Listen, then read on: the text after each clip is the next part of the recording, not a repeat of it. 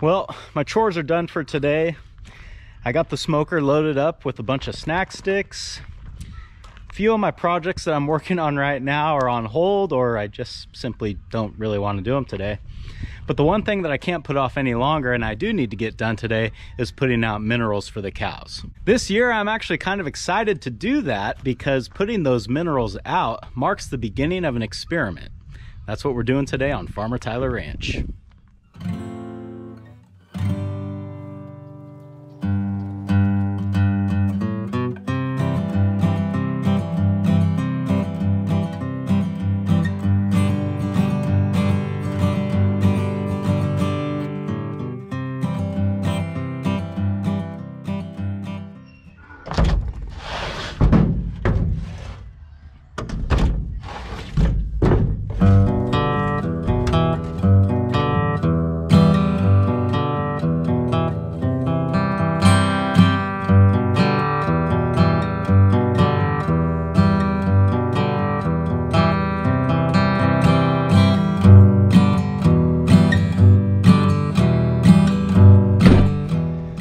A few months ago, I got contacted by a guy named Carson from Redmond Minerals, and they are launching a new salt block, and he asked me if I wanted to try it. I get offers like this from time to time, and usually I pass on them because it's for products that I don't think are of much interest to you guys, and it's stuff that, you know, I probably wouldn't necessarily use if the company weren't sending it to me. But minerals for the cattle is a totally different story. This is something that I use, and I want to get a better program implemented here on the ranch, and it's also something that I know a lot of you guys use as well. If you guys watched my video that I released around the beginning of the new year, one of my goals for this year was to improve my mineral program here on the ranch. The salt that I'm getting from Redmond is going to be a great way for me to do that. It's mined in Utah, and it has over 60 naturally occurring minerals in there. But to be honest with you, that's not the part that I'm most excited about.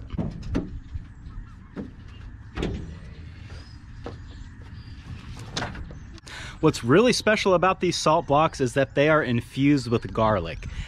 Now, if you're sitting there and you're wondering, well, how do you really know that there's garlic in there?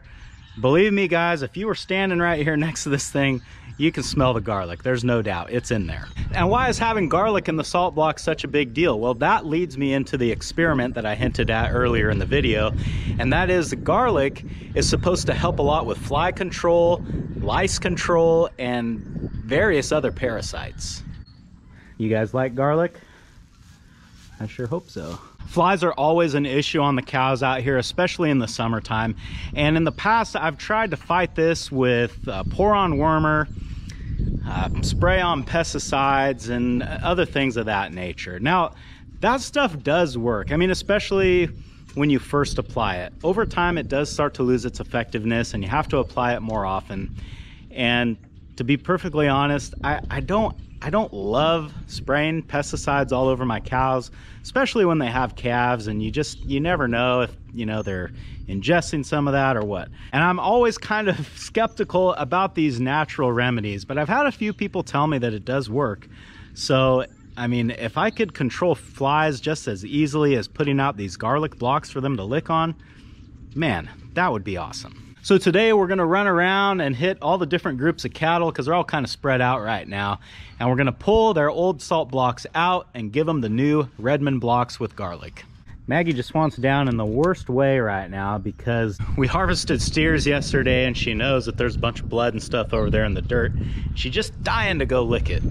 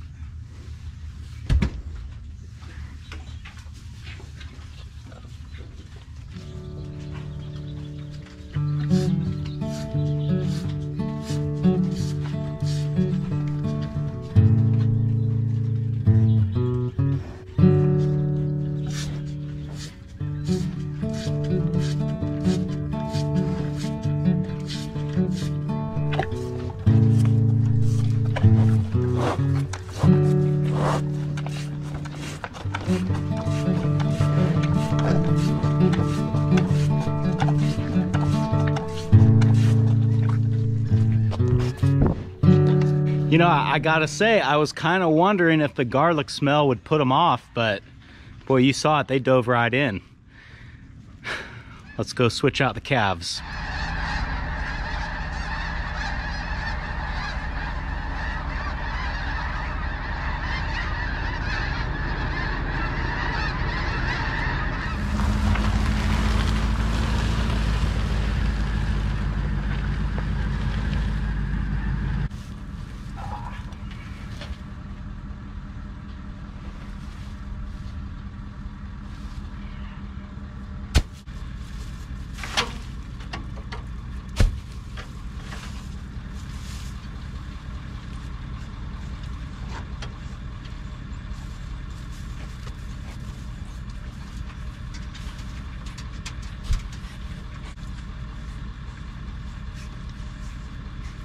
Apparently this little guy likes them too.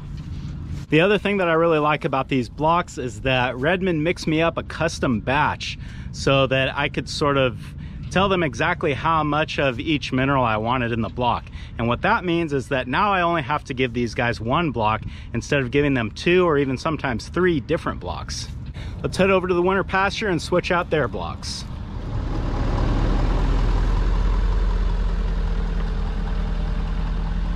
In the springtime, the fly pressure over at the winter pasture is by far worse than what it is at the ranch.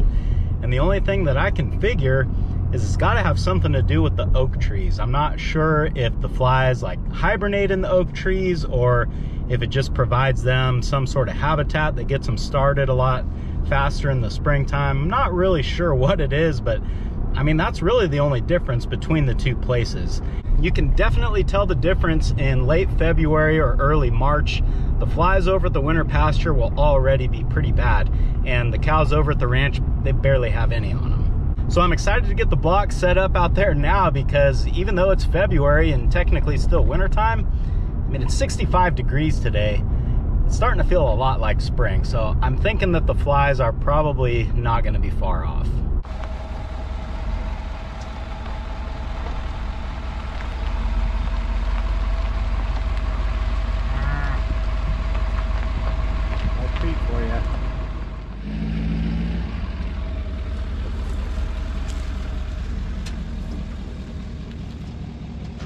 You can see that the cows out here at the winter pasture, they definitely don't hit these salt blocks as hard as the cows back at the ranch. And the only reason that I can think why that might be is because out here they get a protein tub, and that protein tub has a lot of those minerals in it as well. So I'm really hoping that that doesn't screw up our test or reduce their intake, because I really want them to get a lot of this garlic salt in them so that if it does work, then, you know, it'll work.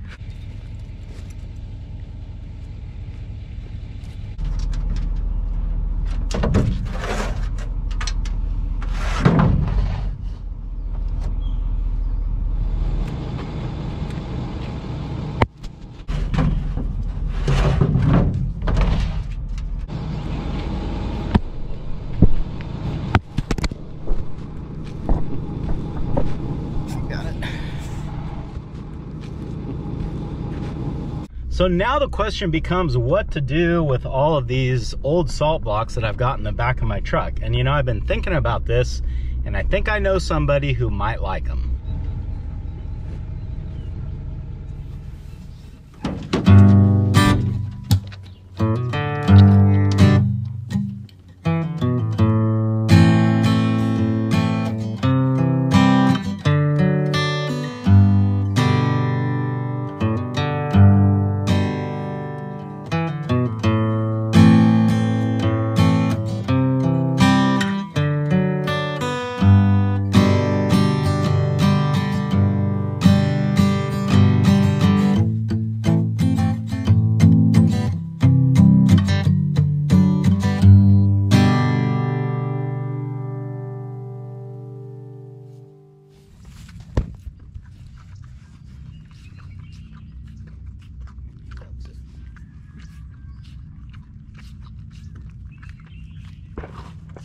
I had a hunch that Buddy and the donkeys would like these old salt blocks, and I think I was right.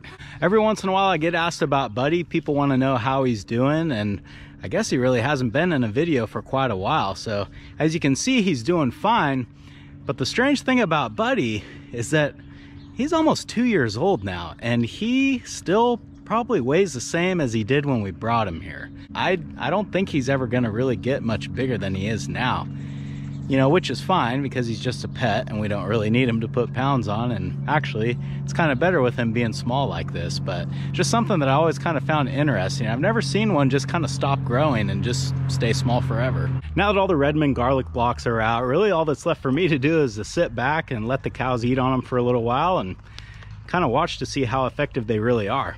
I'm going to update you guys throughout the year to sort of track this, and at the end of the year hopefully we'll have some sort of definitive conclusion. I'm going to leave a link to Redmond's website in the description below, so if you guys want to check them out, go ahead and go down there and click on it. Thanks for hanging out with me today, guys, and I hope I'll see you again on Farmer Tyler Ranch.